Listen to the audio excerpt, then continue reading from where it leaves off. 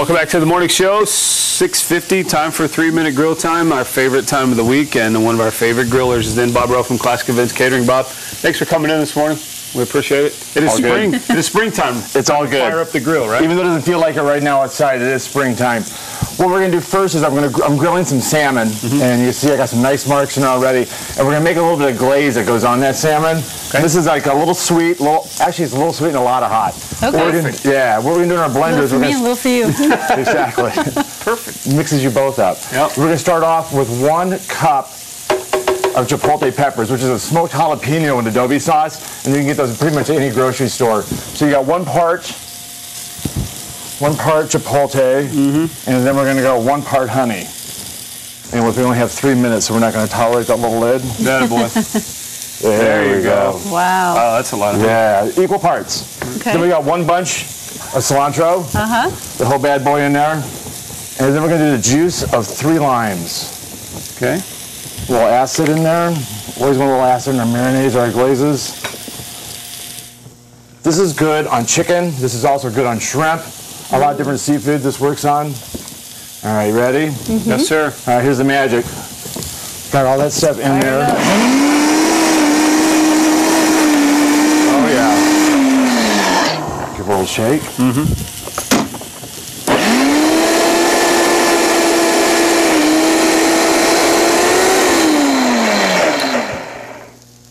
And I just blew the WCIA breaker. Yeah, you did. It's okay. We got a lot of juice going in there. But what we've got then is our salmon's looking really good. Right.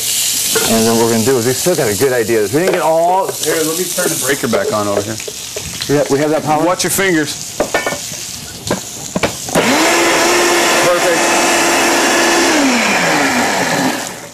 Rob Collins magic switch. That's right. Yeah. Oh, it smells good. Yeah. You smell the jalapeno. Yeah. We're going to put that right on top. Okay. And this is while it's grilling, there's no pre-marinade? No, not on this one. This is more of a glaze. Okay. And this is How what... long do you let that sit on there? We're going to take it off right now. I want you guys to do a little finger try on that baby right there. Oh, delicious. Delicious. Delicious. You feel the hot on the back end? Yeah, I think you just did.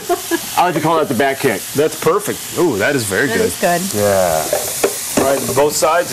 Both sides. And what's going to happen is because we got that honey in there on the other side, I'm doing this really quick. I normally will let that sit on there just a little longer. Yes. But because of that honey, we get a nice little caramelization on there too. Good.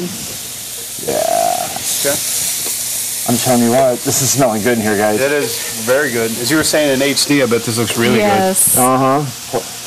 Okay. Look at that salmon. So about how long would you let these cook if you had more than 3 minutes? If I had more than 3 minutes, I'd go 4. 4? Okay, there you go. All right, Bob. Well, thank you very much. We'll try these up after we get them finished here in the commercial. I'm doing it now. Oh, okay. He's doing it now. He's not waiting. He's not sparing it. It's good. The lime juice adds a really nice fresh flavor to it. The cilantro has a nice fresh flavor Ooh, it to it. does. Then you have that really big kick from the back. I haven't got my real big kick yet, but Oh, you will. You will. All right, Bob. There you go. I think somebody down there just got a little bad kick too. Right.